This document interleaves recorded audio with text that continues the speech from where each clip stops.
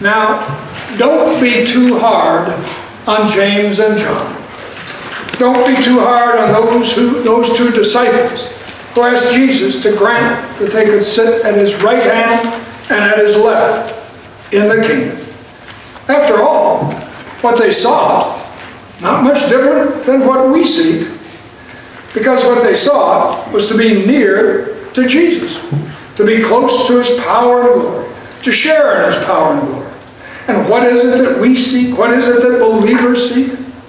Well, believers talk about getting to heaven, dwelling in the presence of God, being near to the glory of God, which is pretty much what James and John sought.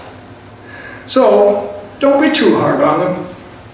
I guess you could say what we're talking about with James and John is the desire for upward mobility, spiritual upward mobility.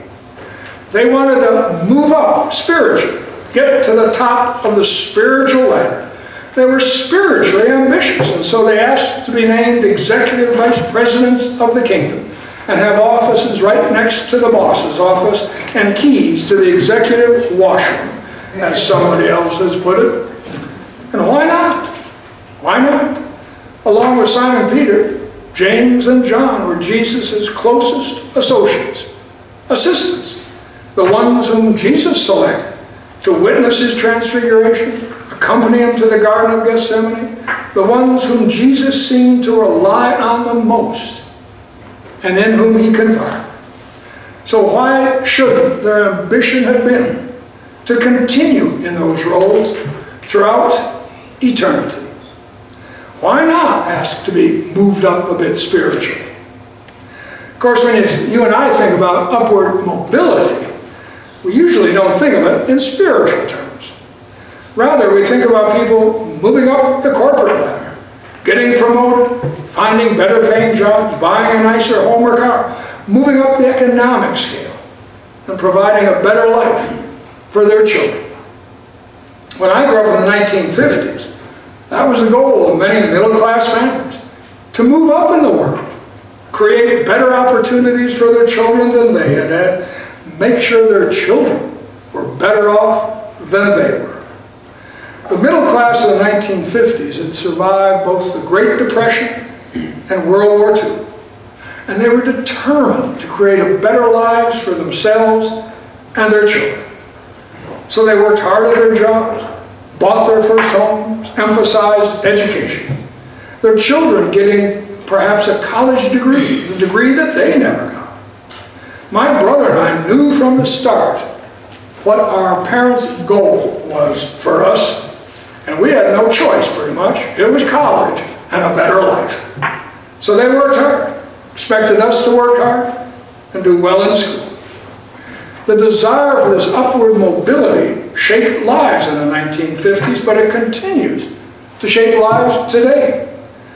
Just look at the young occupants in expensive homes in new subdivisions, and consider how often people in their 20s and 30s change jobs, and listen to them talk about their hopes and plans and dreams.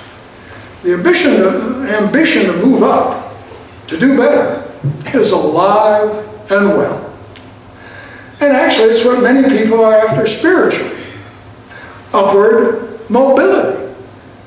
I mean, in one sense, what else is the desire to get to heaven than the desire for the ultimate promotion, the ultimate move up?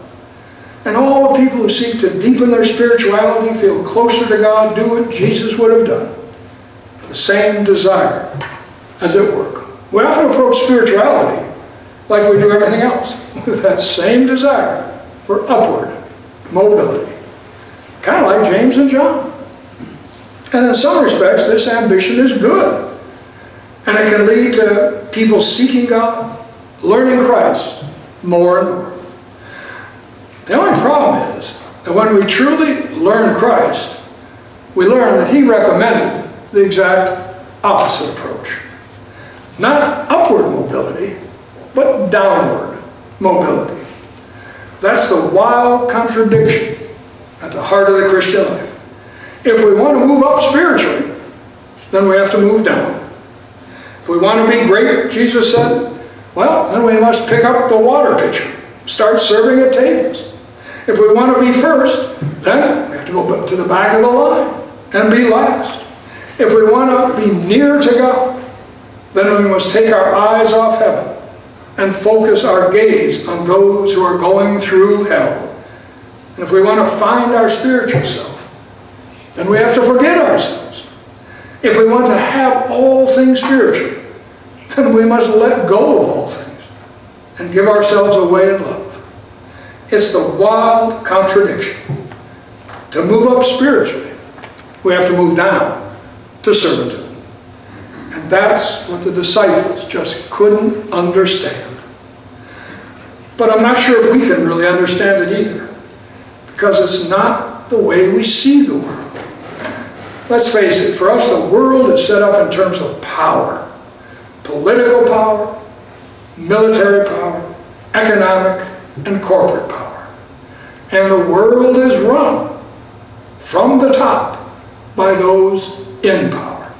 It's just the way we see it. The president, CEO, a boss. They are the ones who are in charge of the way things go. Those at the bottom have no power at all. No say-so. And so we think if we have to change, if we want to change things, then we must start at the top, because that's where the power is. So California tries to recall their governor. CEOs are booted out.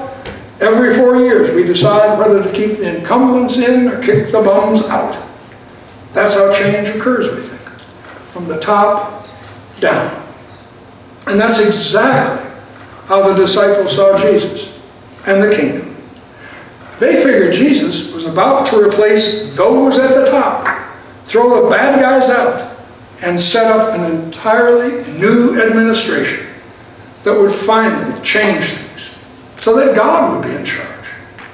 And James and John wanted to be part of that new administration, that new management team, help Jesus change things, change the world. It's what they'd been hoping for as disciples of Jesus. And now at last, the chance for real change was at hand. Jesus would now be in power, at the top, and they wanted to be there with him and have some power themselves, power to work, different kind of work. And in that sense, James and John actually showed great faith. They believed Jesus would triumph and usher in a new way of doing things. And yet, that's not the way it works, Jesus said. The new world will not be set up just like the old world. As one author has put it, the new world is not remotely like the old one. It turns the old one upside down. The number ones are not the powerful ones having their pictures taken at the head of the table. They are the quiet ones slipping in and out among the guests, refilling wine glasses and laying down clean silverware for the next course. The great ones are not the dignitaries to the right and left of the ruler.